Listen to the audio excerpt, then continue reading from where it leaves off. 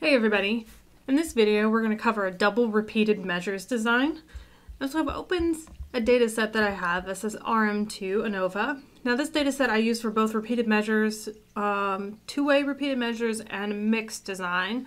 So the first thing we're going to do is get rid of columns that we don't need specifically for this design. So I'm going to save this as a regular Excel file.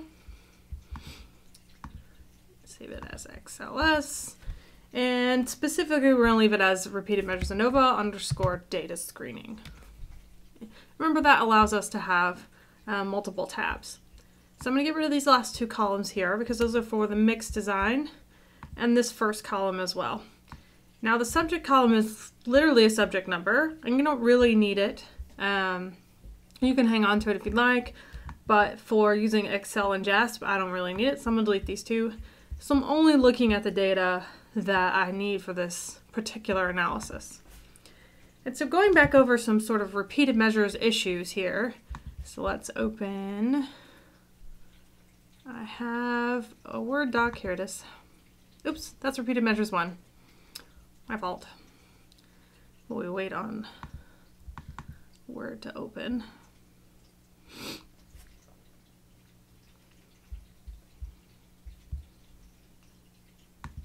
I'm going to close that one. Here we go. So I closed the wrong one, I think. I'm just like a closing crazy person.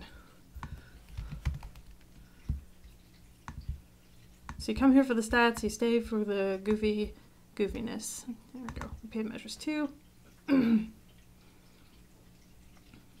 There we go.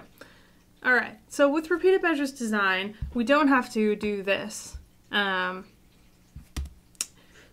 First note that I had there, and that's specific to R. So in talking about this for just Excel and JASP, it is very tempting to view this as one independent variable. And so what I mean by that is if I look across all 4 of these here, it's tempting to think that this is one repeated measures variable with 4 levels. And that would ignore the fact that this is structured in a hierarchical way, meaning there are 2 independent variables, but they're both repeated. So this is some of the research that I do looking at how people are able to judge the relationship between 2 items. So we give them things like cheese and cheddar, and we ask them, how many times out of 100, if I said cheese, would the next word out of someone's mouth be cheddar? It's very similar to Family Feud, except it's a guess of the number and not a guess of the word. And what we're able to show with this is that people are particularly bad at it. And so what we do is we vary 2 different variables. So let's scroll down just a little bit here and look at what the data file has. So FSG is forward strength, or how strong the relationship is forward. So lost to found is very strong. Okay. There are 2 levels that we'll use, low and high. Backward strength, on the other hand, is how strong the relationship is the other way, because they're not the same in each direction. So if I said found, how many people would say lost? Okay. Now cheese to cheddar is actually pretty low, because most people say mouse to cheese. But cheddar to cheese is very high. So we can make these relationships a 2x2, meaning low, low, low, high, high, low, and high, high. So that creates 4 conditions. And so it's a 2x2, meaning there's 2 levels of each independent variable, and that creates 2 times 2, 4 different combinations. Now everyone sees all 4 types of these combinations, and that's what makes it a double repeated measures design. Is that I have 2 IVs, and each one has 2 levels, and I see all 4 of those conditions. Okay, so it's very tempting to test this as just one IV, but that would be ignoring the interaction between variables. And so what we want to do is just make sure that we treat them as 2 separate variables.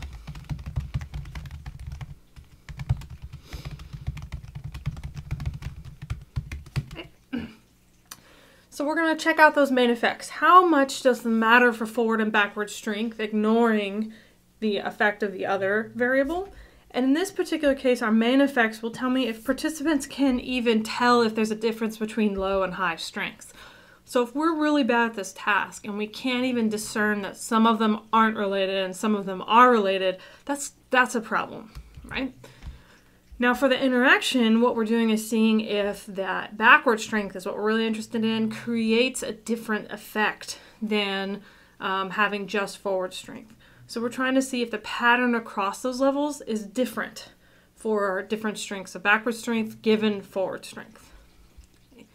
So we're gonna, this is a similar chart to the one you saw in double between subjects.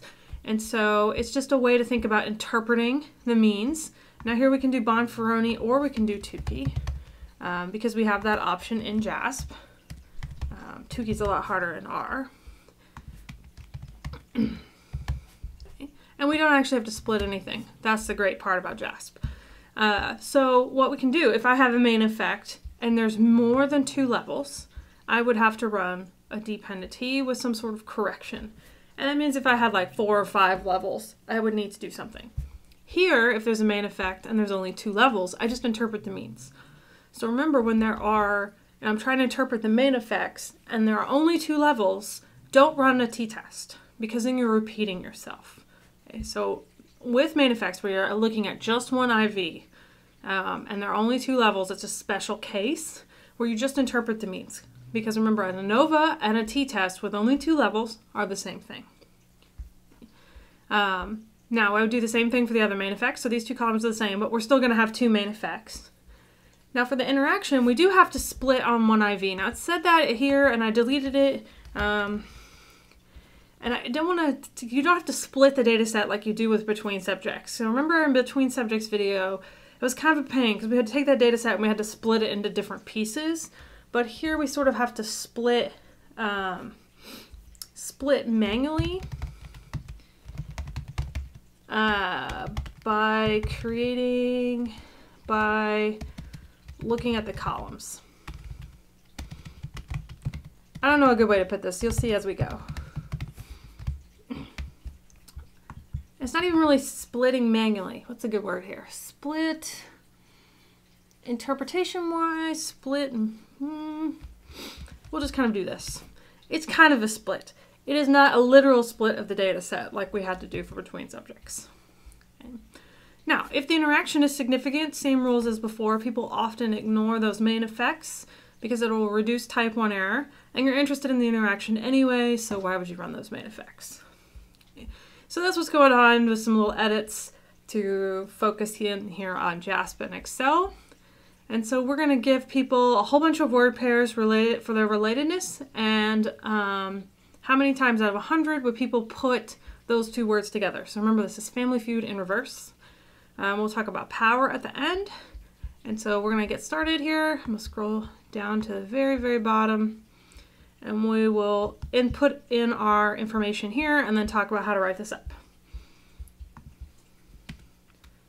So let us insert page break, and then when we get back to this point, we'll come back to this document. Now, I've got my Excel file,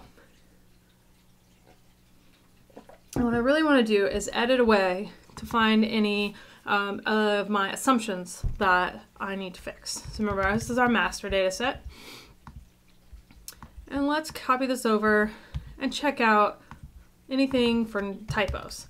So we're going to start with the no typos data set. I have to copy this again. Although we might, thank you Excel for being so helpful, we might not end up fixing anything. So let's see if we have any typos. Now these are averages. Participants did not list 20.75. What we did was we created averages of their words. So for this condition, low, low, this first participant gave us an average score of 20.75 across all the word pairs they saw. Okay. Now, if I wanted to analyze this individually by each word pair, I would have to do a multi-level model, okay, which you cannot do in Excel. And so these are just average scores. So decimals are okay. So otherwise, I need to check my minimum max, and I need to check any categorical columns. In this particular case, in a double repeated measures or an all-way repeated measures design, you're not going to have any categorical columns because everything is sort of stored as a separate column. Because remember, each participant gets their own row, and so that means each condition that they saw gets its own column, which to me is the trickiest part about using wide format data, because it's hard sometimes to remember that these are not separate dependent variables. It's the dependent variable is the rating that they gave, And the independent variable is which group they gave the rating to, or which level or condition.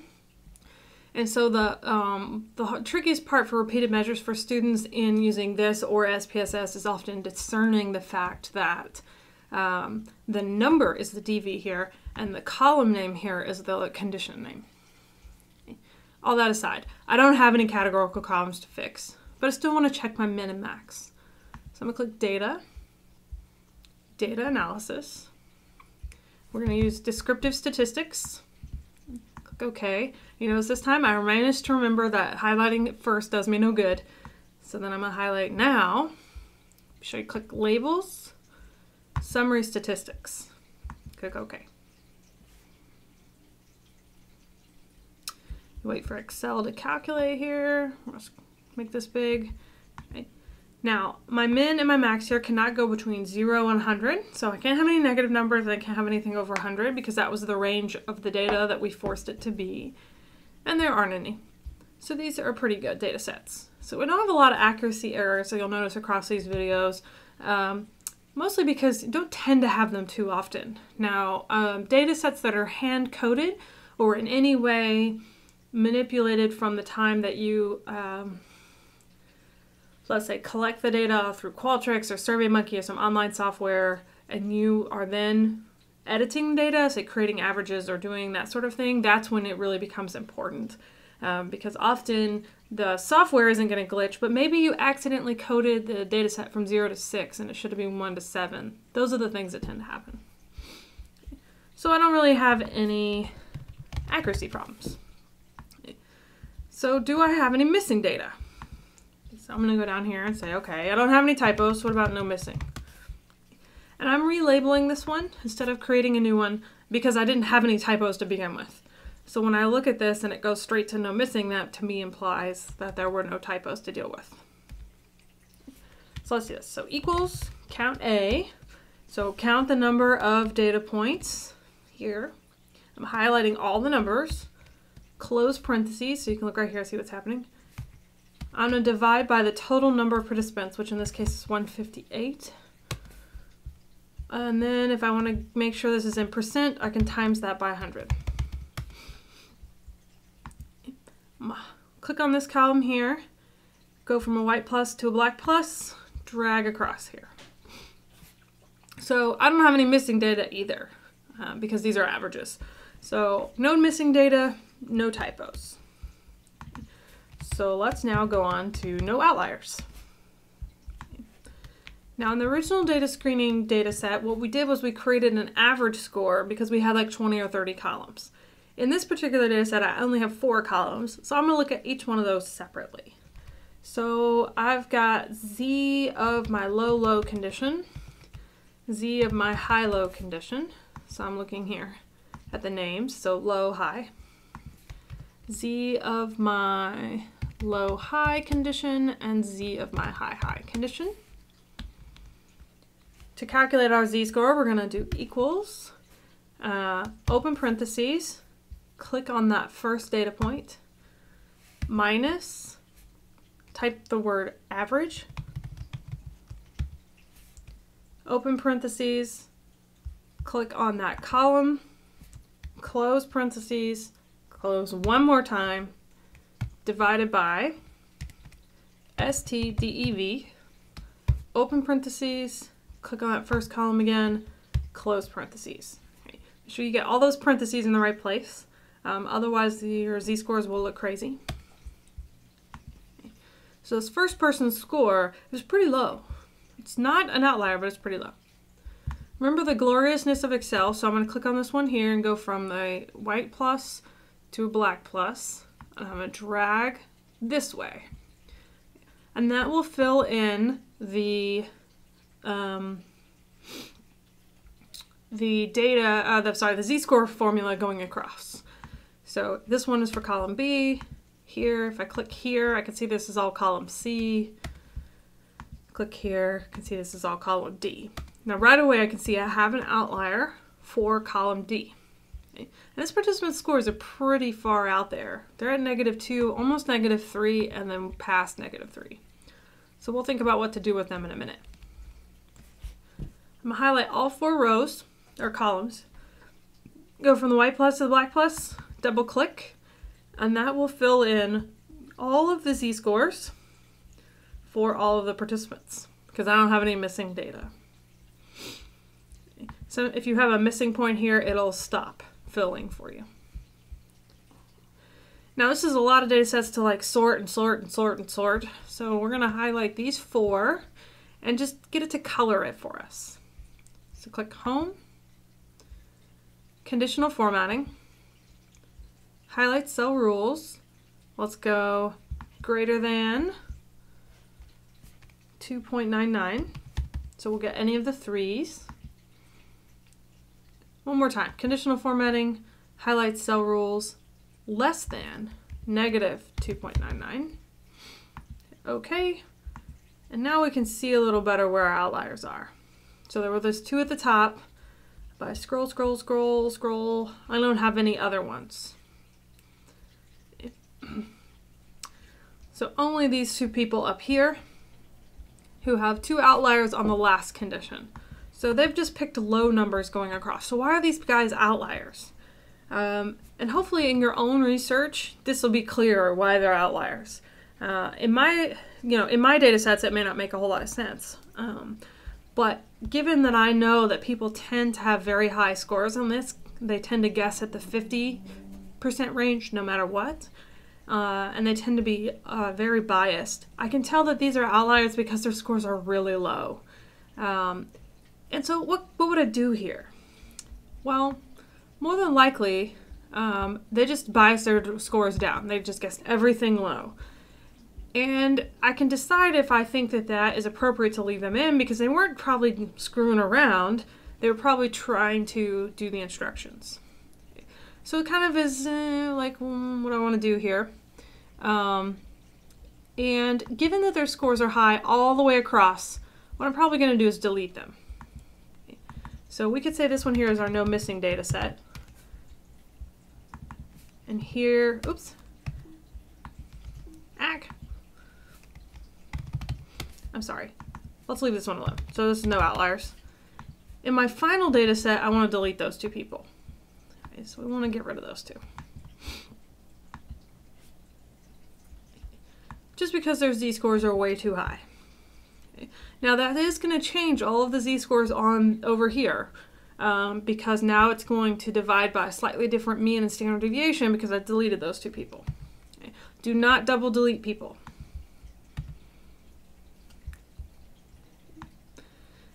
I think in one of my previous videos I talked about this a little bit, but over here in the master data set, you could keep notes to yourself. So no accuracy issues.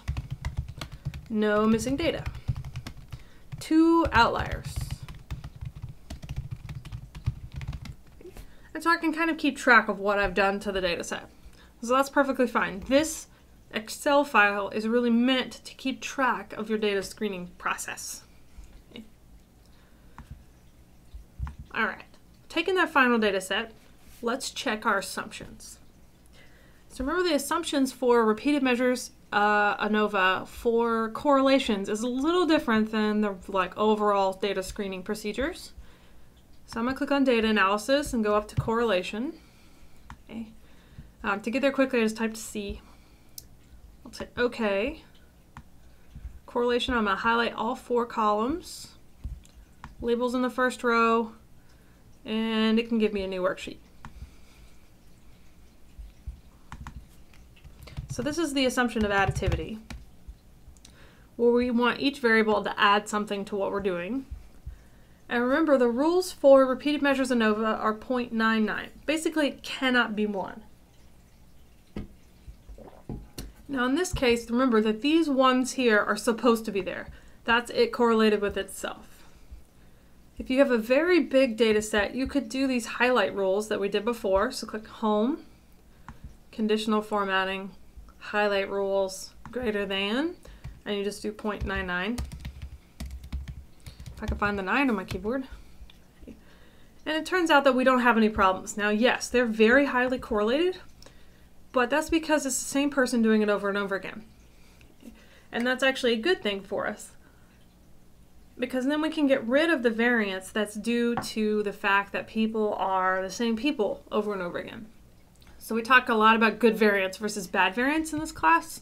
And good variance is the differences between conditions, because that's what we're manipulating in this experiment. Bad variance is the participant stuff, where you can't control the fact that participant A is different from participant B in some way, but I can control the fact that participant A is participant A all 4 times. So that's the nice thing about double repeated measures, is that I can control for what I sometimes call participantness or subjectness, which is the variance due to the fact that participants are the same participants over and over again. Okay. That reduces error variance or bad variance, because now I understand that participant A is just lower than everybody else. But back to additivity. I don't have any additivity problems because nothing is over 0.99. Okay.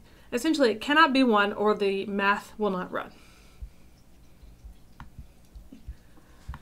To get the rest of my assumptions, I'm going to create that random variable. So equals rand, open, close parentheses. Go from white plus to black plus, double click. And that'll give me a random number to work with here. So I'm going to click on data for data screening, data analysis. Remember, we're doing a fake regression, so we're going to go down here to regression. Click OK. Our y is our random variable. Our x here are all 4 of our IV variables. So I'm highlighting all 4 of everything. I ignored the labels in this case since my Excel does not like that for some reason. I would like to see standardized residuals, residual plots, and normal probability plots. And then we'll leave it on a new worksheet. We'll hit OK and hope this doesn't take forever. Wow, that was quick. Depends on the day, I guess. Whoa, too big. Scroll out. Okay. All right. Remember, we don't really want to look at any of this stuff because we're not actually using this as real regression. Later, it will be part of the real regression, so we don't really want to use it right now, though. And we're really interested in this data stuff down here. We've talked about doing a histogram in a slightly different way than what we get up here, or than I showed you in the data screening video, rather, sorry, just because this tends to work a little better. So we're going to create some fake bins, and I've just been doing -2, 1.5, -1, -0.5, 0. Sometimes you can drag and drop where Excel figures out what you're doing. So I highlighted all of this, got to the black plus, and dragged it down. Sometimes it just kind of fills it in with like ones, and so it depends on what Excel feels like doing. But I've created my bins here. What that's going to do is force the x-axis to be something that we're familiar with. Let's click Data, Data Analysis, Histogram. Click OK. Our input range is the standardized residuals down here. So I want all of those. Our bin range is this new bin thing that we created, wherever it went.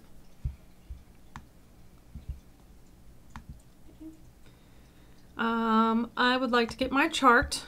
I'm going to click on the output range here. Click, tell it to just kind of go right here. It always sticks the chart in some place that you aren't expecting, so come down here. Remember that this histogram is a little better than the other histogram that we talked about in the other data screening videos because I have control over the bottom here. So is the data centered around 0? Yeah. So between 2 and 2? Yeah. Is it great that it makes this weird little dip right here? No. But I would say this is pretty normal. And I have at least 30 people.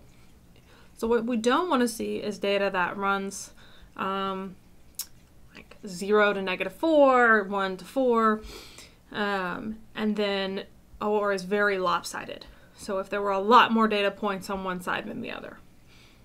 So this looks pretty good. Okay, so that's normality. For linearity, we're going to look at this normal probability plot. I'm just going to kind of move it over here. So all these plots aren't on top of each other. And that's looking pretty good. But remember, I can right click and add trend line just so I can see a little better if these dots line up in a straight line or if they're kind of curvy. And I can't even see the trend line. This is so nice and linear. So this is pretty good. Other thing we're going to get here is we actually get one for each variable. So I could look at each variable plot one at a time. So I'd have to kind of move them around to make sure that they're centered across 0. So let's look at variable 4 here. And so here's 0, and then sort of here's the middle of the data set. And is that centered from around 0 this way and sort of the middle horizontally? And I'd say yeah. So that's probably homogeneous, or it passes the homogeneity assumption. And then is it nice and square? Oh, hell yeah. Look how pretty this graph is. It's also homoscedastic, meaning that the spread is the same all the way down X. I could do that for each one, or remember, we can actually create our own of the entire data set all at once. So to do that, what we kind of have to do is take all of this information here. I'm going to paste it down here. And I'm just going to get rid of this residuals column. So there's a lot of restructuring here, but I got predicted Y and standardized residuals. Those are the two columns I'm interested in. I actually did not ask for this residuals column, but it gives it to me anyway. I'm going to click on, I'm going to, actually, just kidding, I'm going to highlight them first. Click on insert. And it's actually a scatter plot. And this will be a scatter plot of all of the residuals for all the variables at once, so all 4. Okay. So is it centered around 0? Yeah, it's pretty good, pretty good. Is it centered around the middle? So we didn't standardize this predicted Y, so we just kind of have to find the middle here. And I'd say, yeah, it's pretty even. So I would say this is homogeneous, so the variances are roughly equal. Now for heteroscedasticity or homoscedasticity, I want a nice even spread all the way across. And it's starting to look like a little bit like a fish, right? So the fact that it comes to a point over here is not the best. But it's also not the worst, because really that point is caused by a couple of dots right here. So I would say that this graph is probably okay. Now remember, we're creating these graphs using a random number. And so while the really bad plots aren't really going to change if you do the random number, a couple of little dots here and there is not something to freak out about, because that might just be because of the random numbers that we picked. So we just have to kind of be careful of like saying, oh, this is bad because there's one dot here and there's no dots down here. It's starting to be bad because it's starting to make this triangle shape. And if I was really nervous about it, what I'd actually do is conveniently, I have all 4 variables up here, is I would start to look at each variable separately and see if maybe it's one variable or another. Good grief, little dog. So sneezing brought to you by a small beagle dog. Right. And it might be because this plot has one little extra dot way out here. So it might be this one dot, this one person, and this one point. Because the rest of these look great. Like they're nice and evenly spread.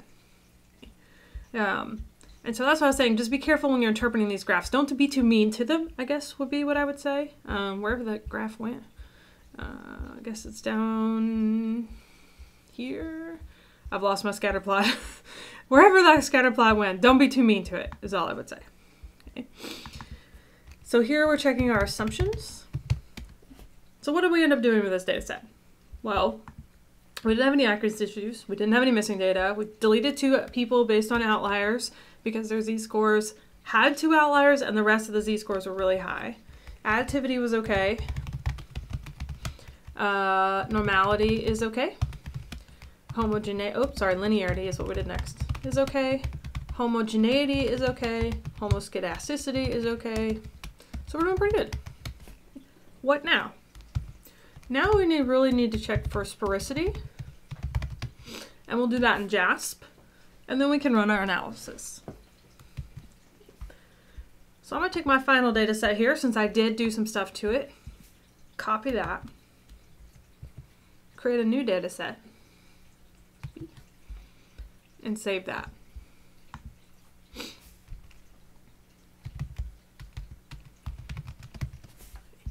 We're going to come down here and save that as a CSV file.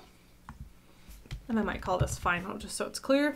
So you're going to end up with a bunch of like tabs and a bunch of data sets, and that's okay because that, I promise you, helps you remember what you did later. So if this were a real analysis, and let's say send it off for publication, a reviewer says, well, you didn't explain how you did X clearly. You can go back and you have these things saved or typed out or written up.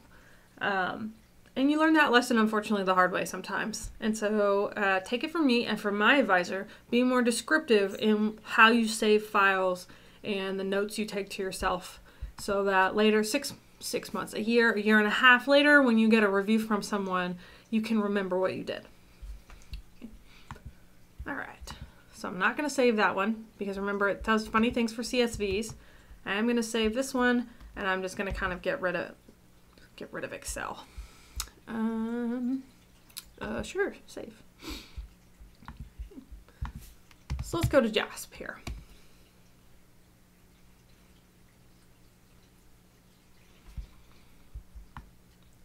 Okay, so now we're actually going to run the analysis and we're going to check for sporicity.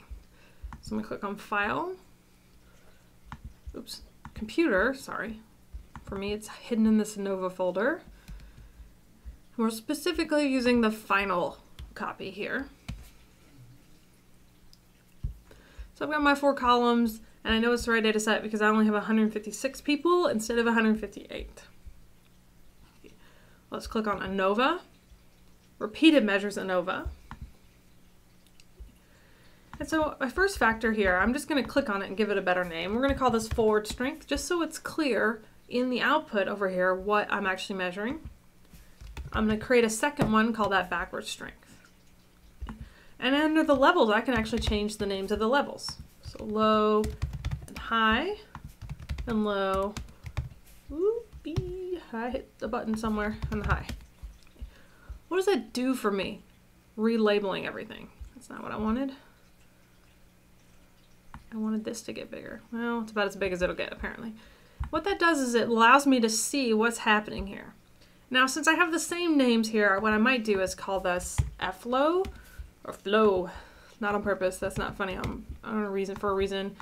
And B-low or blow and B-high, just so I can see what the heck it's doing down here. And the reason that's useful is not only does it give me useful names over here, but it also helps me figure out which one to put where. So one of the biggest things that you can do, I hate to say incorrectly, but the things that you could do that would screw up your interpretation of this analysis, and this is true for SPSS as well, is filling them in the wrong places. So it does assume that this is the cell that you're giving it. So I'm going to find forward strength low, backward strength low. And by labeling them, I have that name here, FSG low, BSG low. I know I'm sticking the right cell in the right box here. Now this is forward strength low, backward strength high. So that's actually this one here. Forward strength high, backward strength low. And F high, B high. So high, high. And that made it much easier by labeling them instead of level 1, level 1. If you leave them alone, it'll say level 1, level 1. And level 1, level 2. And that gets confusing. So give yourself descriptive names here.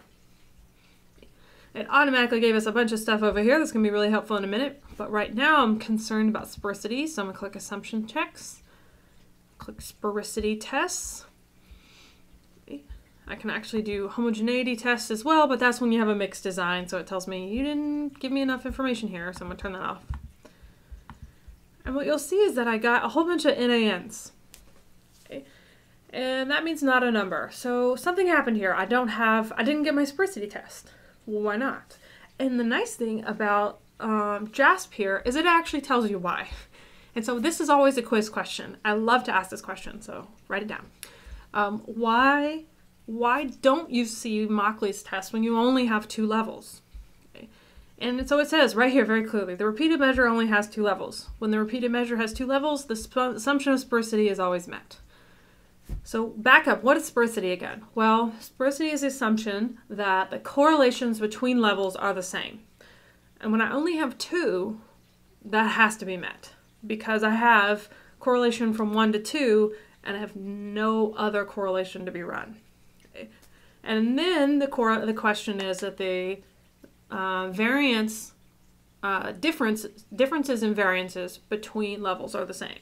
Okay. So take level 1 minus level 2 and compare that variance to level 1 minus level 3. But I don't have a level 3 here. So with only 2 levels, sporicity doesn't occur because you just can't test that assumption. So I love to ask this question. Be sure you write it down for the quiz. Why do you not get Mauchly's if there's only 2 levels? And that's because you cannot test for sporicity with only 2 levels, or essentially that the assumption's always met. Okay. So sporicity isn't a question here. All right, all of that's data screening. Data screening done. Let's talk about the main analysis now. So some other things I want to add, click on additional options, is be sure to give me my effect sizes. I also like to ask for descriptive so I get the means and standard deviations. So here are my effect sizes over here. You can tell this is made up data. This is a real research project that we worked on, but it's clearly made up data because look how beautifully large these eta squareds are. And what do I want to do? I want to know if there is a significant difference between low and high forward strength, because if they can't tell the difference between low and high, the experiment's kind of a bust. And that is significant. It only has 2 levels. So I just am going to go down here and look at low and high. But these are condition means. So let's see if I can get it to give me, I don't know if I can, descriptive plots. So one bad thing about JASP here is that I can't get it to give me my marginal means for repeated measures. Maybe I can.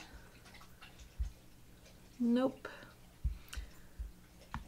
So I would have to kind of create these means on my own. So I guess we can't. I thought you could, but apparently not. Let's see if I can force it to give it to me by doing this. I can get it to give me the mean difference, but that's not super helpful either. Okay, so let's not look at those because I don't want you to think you're supposed to do that. Anyway, so are there differences between low and high forward strength? Yes, clearly this p-value is significant, right? It's less than 0.05. Now, low and high forward strength, I would have to kind of average these two, right? Because low here, it's broken down into the 2 combinations, but it's about 53 points if I average 50 and 56. Versus 64 average was 78. A number. It is a number.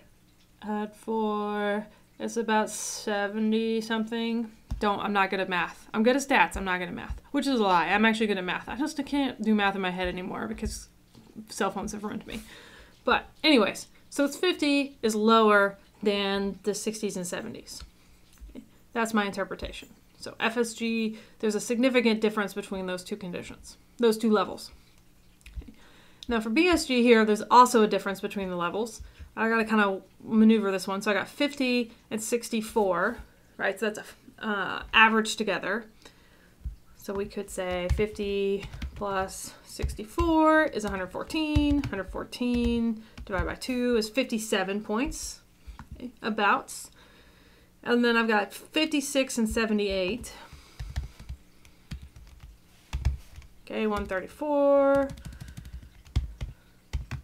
Or you can ask Siri what these are, which is what I do a lot. So it's 67 points. So I got about 57 points for low and 67 points for high. So that's the difference there. Okay. Now, in this particular experiment, that shouldn't happen. If people were any good at this task, they would not have a difference between those 2. But given that I've done a bunch of these studies, I'm not surprised that there is a difference between those 2 conditions. Levels. Sorry, we're talking about main effects. But in those 2 particular cases, that all is qualified by the fact that there is an interaction. So there's clearly a forward strength by backward strength interaction here. So I see it right here in my 0.01. And that tells me that the combination of these means is different. And I think you'll be able to see this better when we make a graph of what's happening. But we could also get a plot here just a temporary plot if I just want to kind of look at what's happening. And let's ask for error bars here. So what is happening? So the low one here is lower than the high one. Okay?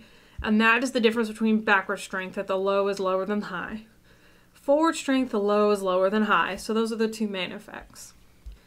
But what's happening, and they're kind of jittered so that they're not right on top of each other. They're not, it's like it isn't actually, you know, like here. They're just made so that they're not right on top of each other. What's happening here is the difference here is kind of small, and the difference here is bigger than that. Okay. I'm not so concerned that the difference here is not the same. I want to compare them where I'm looking at the differences between these two and these two. Okay. And what that's telling me here is that at low forward strengths, that high backward strength kicks it up a little bit. So think about this like a food, like the Emerald Show, where it kick it up a notch, right? So this creates a higher rating here. But at high forward strength, it's even bigger of a rating. So we're kicking it up even more. It's way too spicy at this level. Okay? And that is important because it allows us to see how memory is affecting our ratings of these things. And if backward strength didn't matter, you wouldn't get the interaction, and you wouldn't see that this one here is closer and this one here is farther away. Okay. That's my prediction. At the moment, I haven't tested anything. Okay. And so here is where we get into doing post hoc tests for interactions. Okay. And we'll talk about how to write all this up here in a second when I copy it into Word. Okay. I can't use this post hoc box because this will only do the main effects. And so I was trying to see if it would show me the means, but I didn't want you to turn that on thinking that it was important, like I needed it. So when we go to do write-ups, you don't need that information because there's only 2 levels. And I don't want to run a test twice. And so what I'm going to have to do here is click OK. And I'm going to have to do this comparison manually. Now I was talking about splitting at the beginning, and it's not really splitting like we have to split the data file for between subjects, because remember we had to create like 5 different data files. But here I'm going to split, so to speak, and make sure I'm comparing the groups I'm interested in. So I'm going to keep this graph here, even though I can't really use this for publication purposes. This little graph will show me I want to do for forward strength low, or flow, I want to compare my backward strengths. For forward strength high, I want to compare my backward strengths. I'm going to click on t-tests, and then we'll make that chart like we've been doing. Click paired samples t-tests. I just want to make sure I get my combinations right here. So for my 2 low forward strengths, so I'm going to select those 2. I want to compare BSG low to BSG high. So what I'm doing is I'm holding forward strength constant. They're both low, and I want to look at low versus high. So I'm comparing these 2 dots to each other.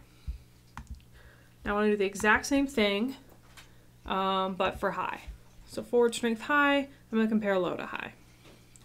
Now I could flip this and do it the other way. Right? The only thing I don't want to do really is compare like this dot to that dot.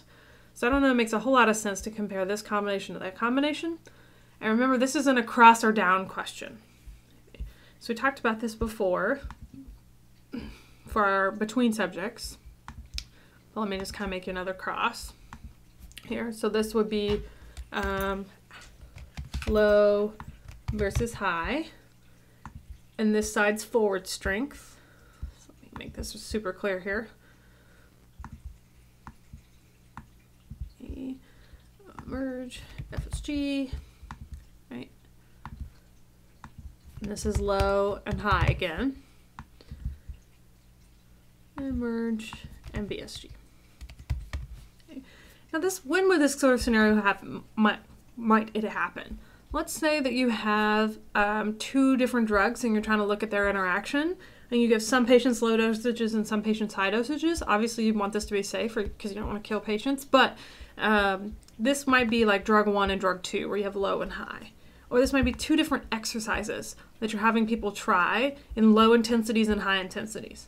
So it might be that you need a low intensity of exercise 1 and a high intensity of exercise 2 to really get the best combination of caloric burn or like stretching or whatever your DV is. But if you had high intensity on both of them, you might have an injury. So just another example of like how this might be applied to what you might be doing. instead of thinking about this as like a memory example. All right, so what that does is it creates this low-low combination, this low-high combination, this high-low combination. Come on, go away, puppy. And this high-high combination. Okay, so those were the 4 columns that we had. And now I can compare across or down. So remember, I could, holding forward strength low, compare backward strength low to backward strength high. That's what we're going to do. Holding it high, compare low to high. Or I could say, okay, I'm going to take backward strength, compare low forward strength to high back forward strength, and then just high backward strength, low to high. So I can compare going this way, or I can compare going this way. Don't do both. Also, don't compare low-low to high-high. I know it's very tempting, but don't like pick random boxes. Go down or across, because that's the way the conditions are formatted. Okay, so unless you have a very specific hypothesis. So remember, there are 2 rules here about splitting. Where that came. Okay, apparently this is rule 7. So just how to split. Remember, go across or down, and then the rule is split on the higher number of levels, which will give you the smaller number of comparisons. In a square design, this doesn't matter. And that's what we have here is a square design, because it's 2 by 2, so they're the same. And the number 1 rule is always go with your hypothesis. But if your hypothesis doesn't predict a particular direction, then go with split on the number of levels. Okay. And that is from the Keppel and Wickens book. Okay. The number 1 rule is always do what your advisor wants, or your boss. Okay. Even if they change their mind 3 times, do what your advisor wants, because that's how you graduate or keep your job. Okay, now we've done those t-tests. And the nice thing about JASP is I can go ahead and get my effect size for that. Woohoo! And we already have the descriptive, so I'm just going to tell it to not give me anything. Copy all of this output, dump this into Word, so we can talk a little bit more about how do I write this up. That's okay. Woo. So it really wanted me to give it permission to paste that picture. Okay, which the picture is huge, oh my goodness. All right, so if I scroll up here, I think this is acting weird because it's in double spacing, so let me just squish that down to single spaced, maybe it'll work a little better. There we go. That looks a little bit more reasonable. So if I take first here, these ANOVA boxes. Now I have, weirdly enough, I have 2 ANOVA boxes. This between subjects effects one is the peopleness. So I said it takes out the controls for subjectness or participantness or peopleness, and we're actually not going to use that. So in this particular box here, you can just sort of highlight it out. Okay?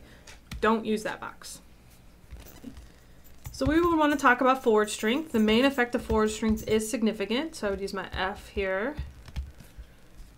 And so that's 1 and 155, pulled from here.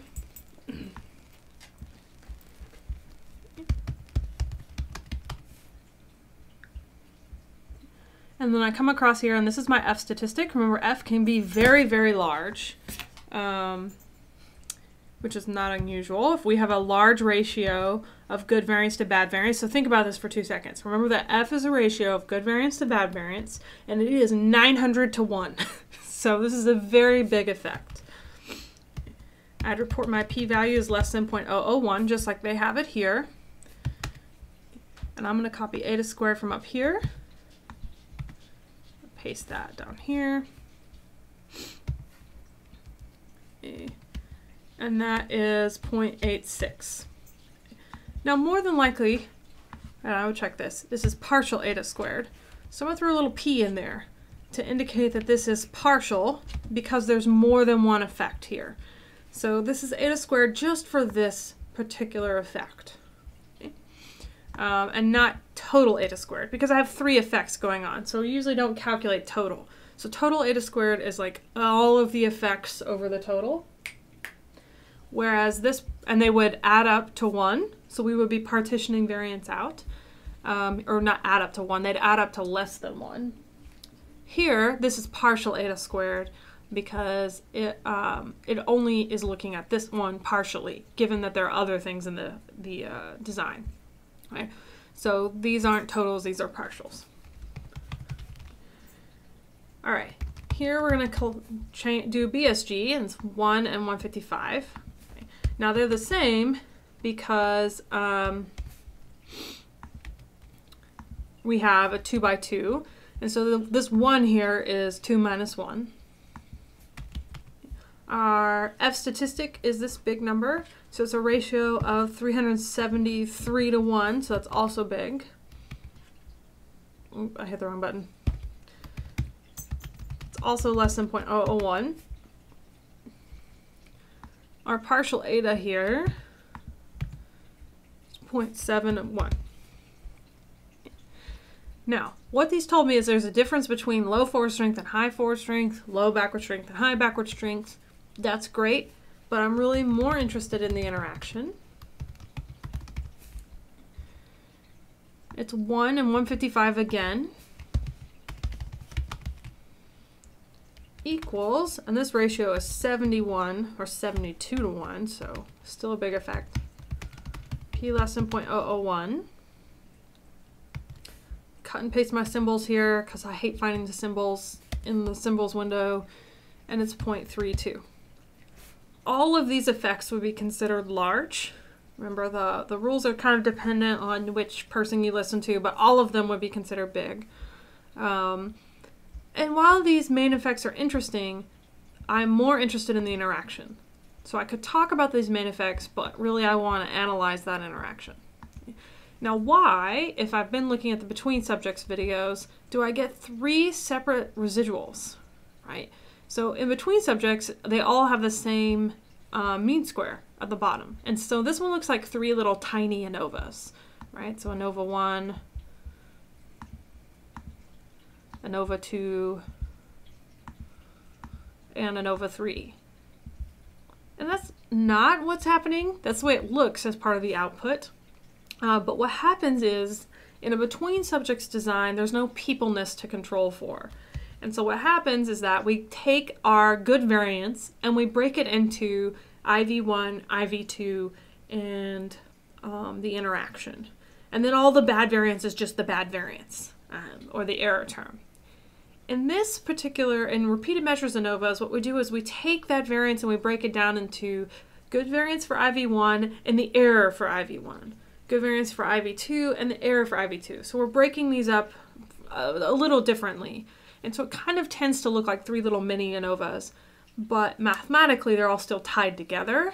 It's just that you might get different errors for each one because I have to control for the fact that participants are participants each particular time. All right, we already talked about Mauchly, so we're just going to ignore it because it doesn't have anything, we can't use it. And then I'm going to take these descriptives down here, and I'm just going to move them down to where we actually ran our t-tests. So paste that stuff here, just so I can see it better. There it is. It's like, or not.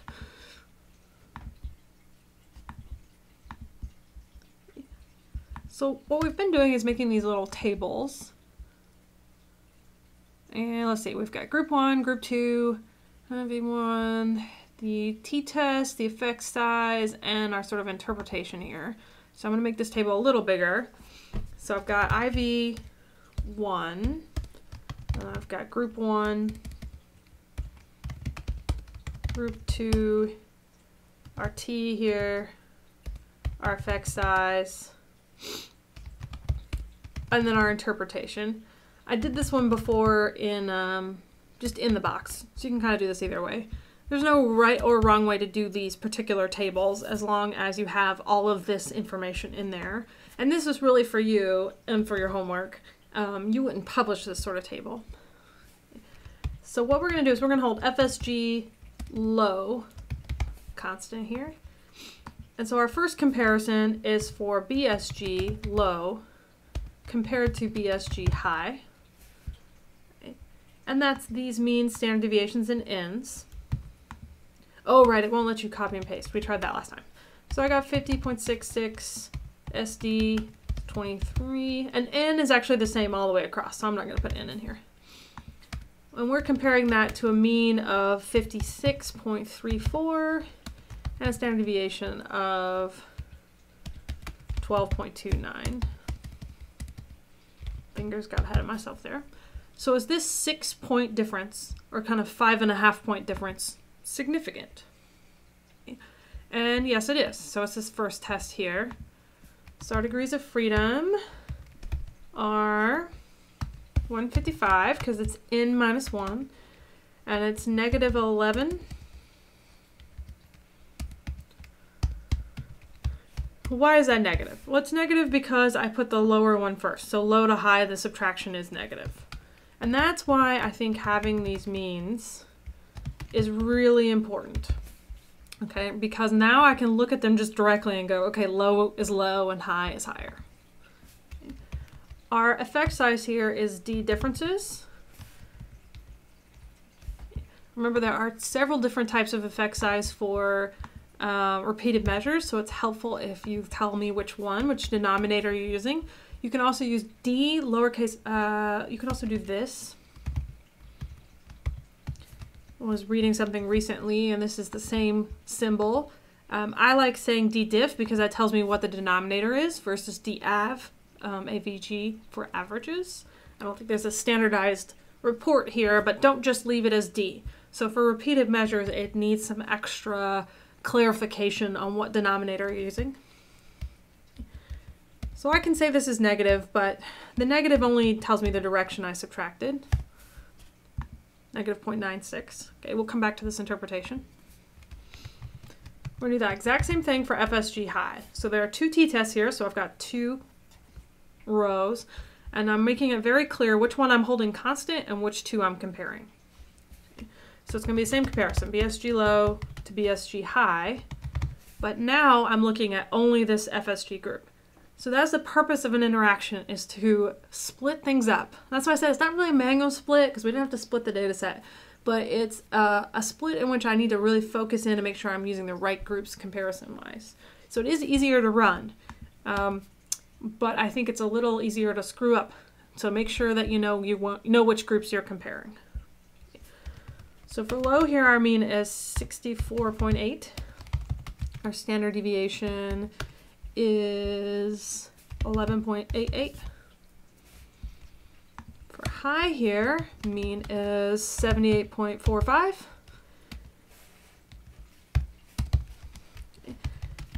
And standard deviation here is 10.89. So is a difference of, now this time it's almost 14 points significant. If 6 points was significant, 14 is probably going to be significant too, but we tested that. Okay. That's this spot here. Okay. Our D difference score is 1.29. All right, so our interpretation. This has no control for type 1 error. Okay. So one problem with running these tests sort of manually is that I didn't really control for type 1 error. Now with two tests, most people are like, whatever. Because two tests, you're probably not going to inflate, most type 1 error is inflated at 0.14. But let's say you meet the anal retentive research scientist who says that you need to control for type 1 error. What you can do is you can manually run a Bonferroni. Okay? We did this in the double between subjects as well. And remember, Bonferroni's formula is alpha. That's the thing we set, where we normally set this to be less than 0.05, divided by the number of comparisons. And in this particular case, that would be 0.05 divided by 2, which is 0.025. Okay. And what that means is I would compare my p-value to 0.025 0.25. Some look here, less than 0.001, less than 0.001, so I would say this is significant. And this one is also significant. So even after controlling for type 1 error, they're both still significant. Okay. But in the theme of talking about practical versus statistical significance, which is really important, are these practically significant? So they're statistically significant even after controlling for type 1 error, but are they practically important? And I would argue, yeah, these are large effect sizes. Okay. My eta values were pretty large, and then the effect sizes were pretty large. Is that necessary? She's excited about the large effect sizes. All right, after some significant dog head pets, I think we're back. So we were talking about the effect sizes. Are they large? Yes. Is this practically important? I would argue yes. Now, one thing that I tend to get asked, let's go back up to our gigantic picture here. So I'm going to just click on the picture. I'm just going to make the whole thing smaller because it's currently a huge picture. Okay. And then it's going to disappear. There we go. So we're going to make a real graph here in a second. So what is the interaction? So interactions, remember, are different patterns across or down. And so what's happening that's creating this significant interaction effect? Because they're both going up. Right? And so often people, when they look at interactions, want one of the effects to not be significant and one of the effects to be significant. So like here, this comparison isn't significant and this one is. That's not what happened in our study. Okay, both of them are significant.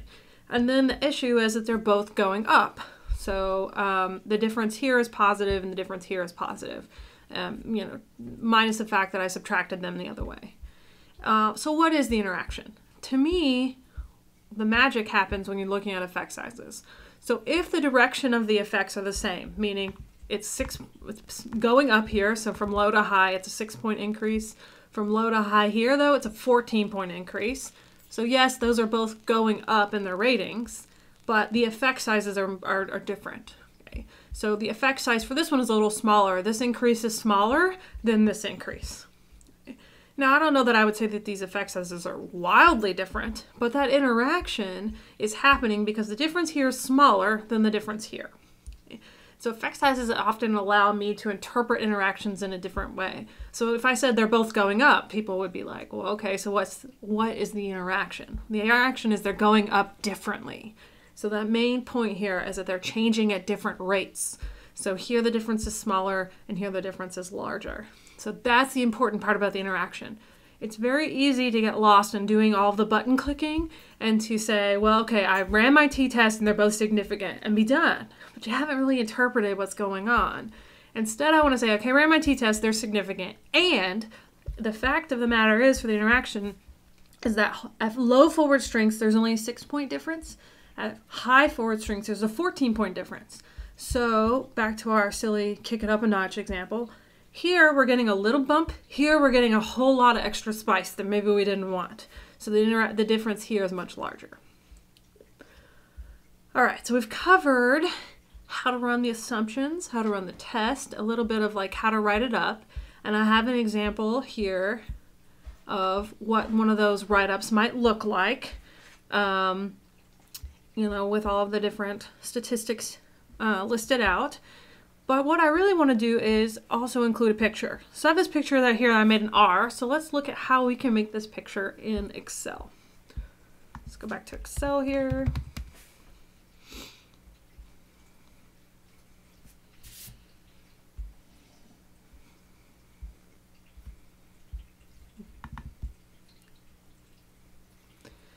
What I want to do is create my means and standard deviations boxes. Let's make this a little bigger here. So I've got low and high and low and high, and I'm gonna just out here to the side label this as forward strength and this one here as backward strength. So these are my means. I'm gonna do that exact same thing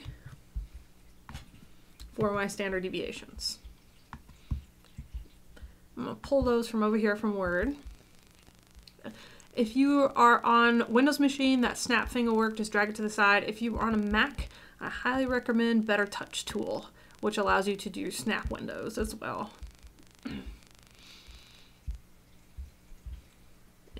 All right, so for forward strength low, backward strength low, I've got this 50, 66.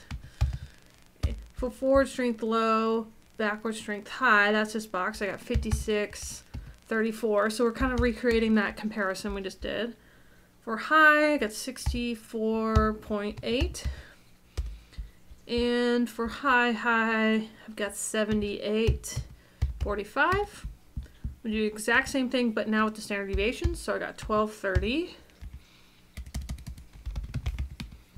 1229 going across here. For high-low, I've got 1188 and 1089, except this is going to be a big old typo, so better fix that now. I've got my numbers in place here. Let's highlight everything. So let's try highlighting and seeing if it'll add those axes titles for us.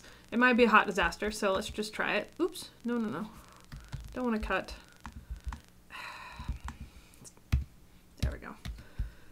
I accidentally tried to cut this. So click Insert. It's a clustered column graph. That's kind of not quite what we want out here. We can leave it like that, but I don't particularly love that. So what we can do is take that off and try it without the titles.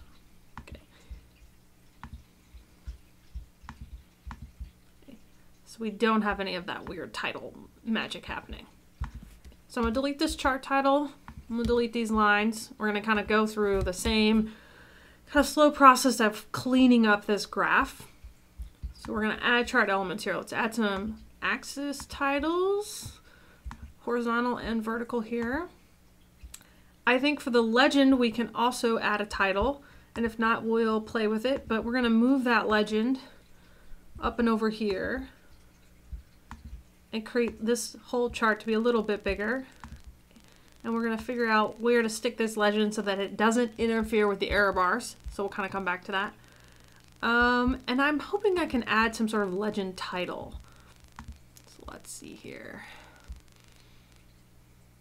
Let's see if we click more legend options, what we get here. So show legend, top right, top left, text options, text outline. This looks like it's going to give us a whole lot of options to like make the text look funny or look different, but not a whole lot of options to give it a title.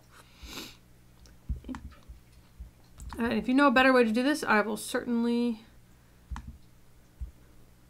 take the hint, but right now I'm not seeing anything. So we'll come back to that. And we can always manually add something here.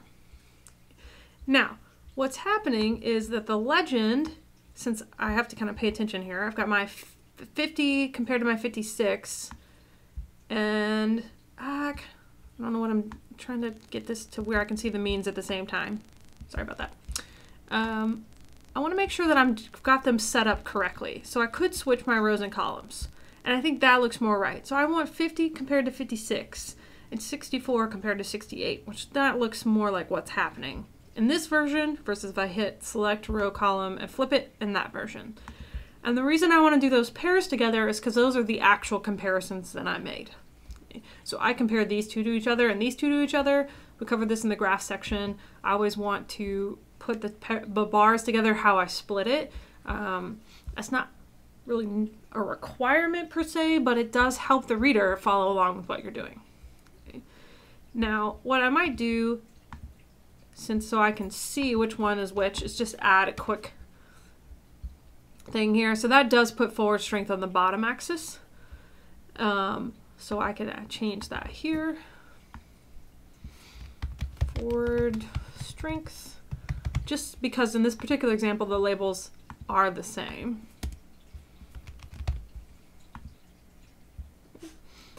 Now up here I want to add some sort of legend label to denote that this is backward strength. the first thing I'm going to do is add my error bars so that I know how to where to stick the label. So we're going to save that kind of for last. This axis title here is average rating, right? Because that's our dependent variable.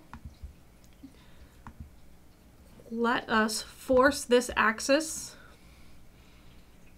So format axis, right-click format axis, to go from 0 to 100 because that is the range of the possible data points. And then let's play with some of our other features that we tend to fix. So I'm going to click on the paint bucket and make it a solid line. For some reason, blue is its favorite option, so pick black. I'm going to do the same thing here. Click down here on the low and high. Click solid line, so it'll be black. Now I have my nice pretty Y axes. Okay. Select the whole chart. Change that bad boy to be Times New Roman 12, just to make it big enough to see. And then the last thing I want to add is my error bars. So I'm going to click on these blue ones here and see how it's highlighting going down. So pay attention to the highlighting over here.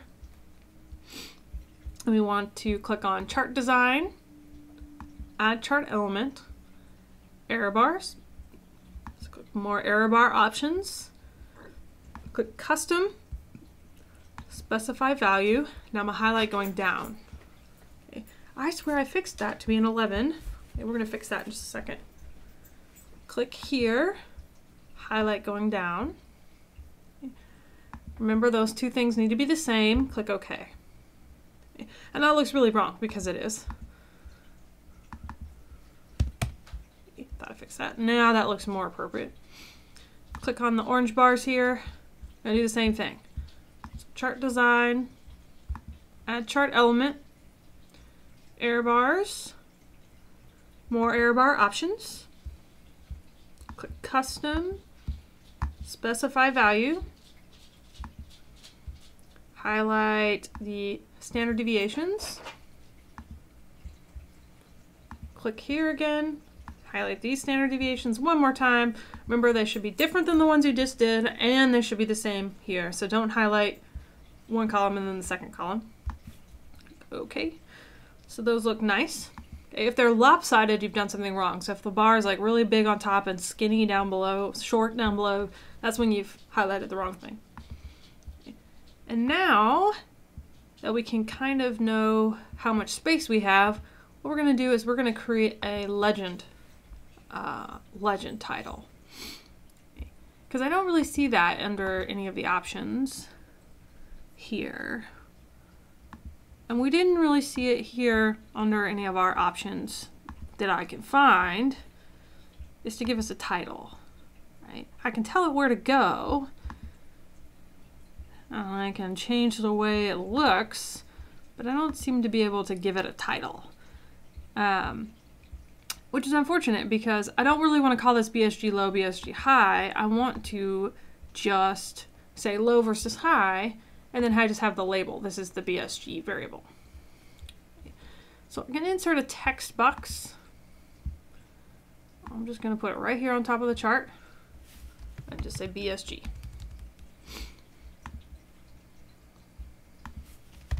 Then I got to make the whole thing Times New Roman again because, of course, even if you set your default as Times New Roman, it just makes things in Calibri just to annoy you.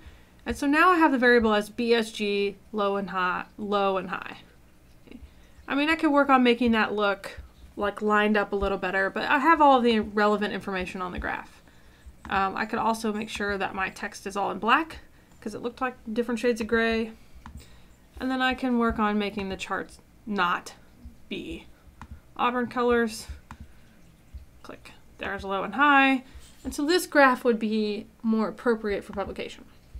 I'm going to copy my graph, I'm going to paste it into Word over here, and I'm going to hopefully not have to do too much shenanigans to it. So this is an example of a different type of graph. So I'm going to get rid of that one. That one's from R. Okay.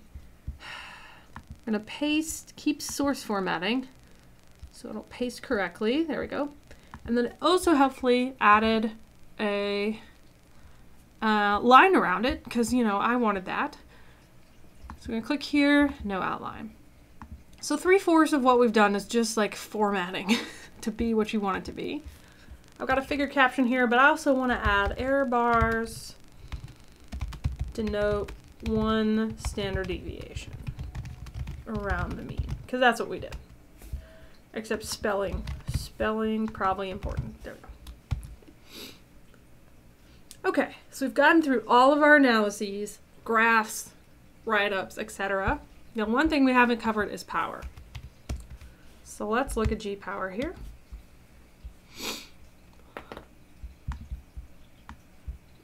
If you go all the way back up to the top, you'll find some stuff here. Here's power. It gives you an example of what we're about to do.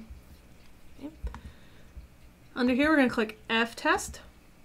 This is a weird one, so it's repeated measures within factors. We're going to determine an effect size. So all of our effects were actually really large, but let's go with a small effect size because that's what I did in this example. So click Determine, Direct, well, let's say 0.01 for small effect, Calculate and Transfer to Main. Okay, so that's switched over here. Alpha's 0.05, power's 0.8. The number of groups here is a little weird because we don't really have groups per se, right? We have conditions. So we're going to go with the number of IVs. The number of measurements is either the number of levels or the number of conditions. So in this particular case, it's 2 IVs and 4 conditions, which is the default. That's just because the smallest thing that you can have is a 2x2. A correlation among repeated measures here. Remember, we've talked about this with the single repeated measures. I could estimate that from previous research. I could look at correlations in a pilot study and go with the lowest one that I find. I could leave it as 0.5 to 0.7. In our particular case, we're going to estimate it as pretty high, so 0.9, because we know that previously studies have found very high correlations. And I'm going to leave non-sphericity correction alone, because in a 2x2, I don't have to correct for sphericity. Okay, I'm going to hit enter. So even with a small effect size, I only need 30 people. Okay. Our actual effect size here was quite large. So I'm going to click direct. Let's just change that to 0.3 because that's about what we found. Calculate and transfer to main.